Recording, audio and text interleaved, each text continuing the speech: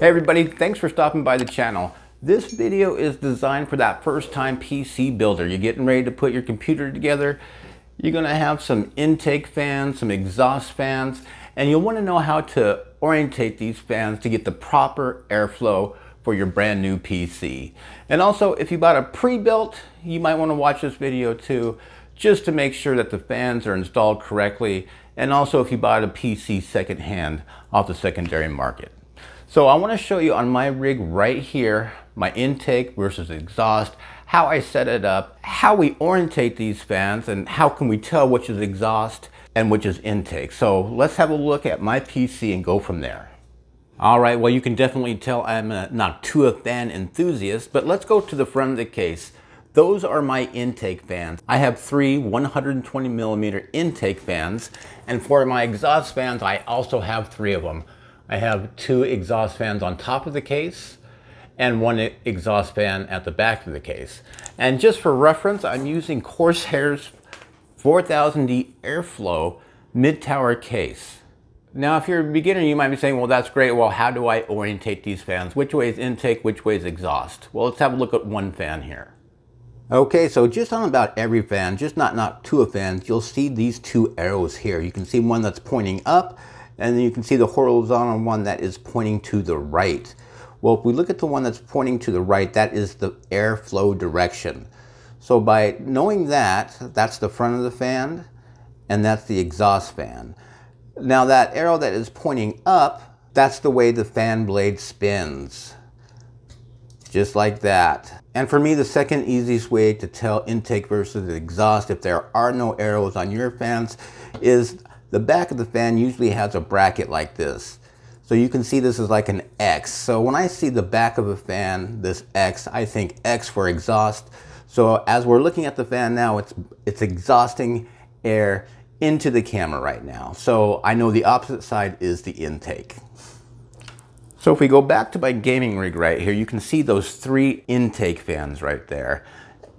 And you can see the X for exhaust, they're pointing towards the middle of my case, which means the front of the fans are intaking fresh air from the room and exhausting that air into the middle of my case. And now if we look at the top exhaust fans, you can see the front of the fans, they don't have the brackets. So the brackets are on the other side. Let's go up here and take a look.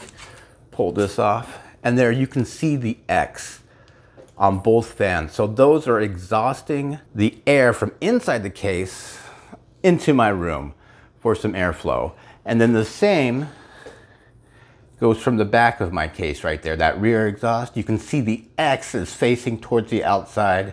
And so that means the air is blowing towards the camera or exhausting. So now 3 intake versus 3 exhaust. In a perfect world, that's going to mean I have neutral pressure. And what do I mean by that? The exact amount of air that's coming into the case is being exhausted outside the case. Now, if I were to take one of these intake fans away and only have 2, I would have negative pressure because I'd have 3 exhaust fans and it would be exhausting more air than it's intaking, and that could lead to a potential of a lot of dust in your case. And then on the flip side, if I took 1 exhaust fan out and only having 2 exhaust fans, but with 3 intake fans, I would have positive pressure, which means I'd have more air coming in than I was exhausting, and thus I might have less dust. But in a perfect world, I'm still getting dust in my case because I have this monstrosity of a heat sink with 3 140 millimeter fans. That's just causing probably a little bit of havoc. All right, so for my rig, I have the intake coming in from the front of the case, blowing across all my computer components in the middle and exhausting out the top and the rear. And these temps in this particular PC are really good, especially because I have Noctua's NHD15 CPU cooler doing all the work there.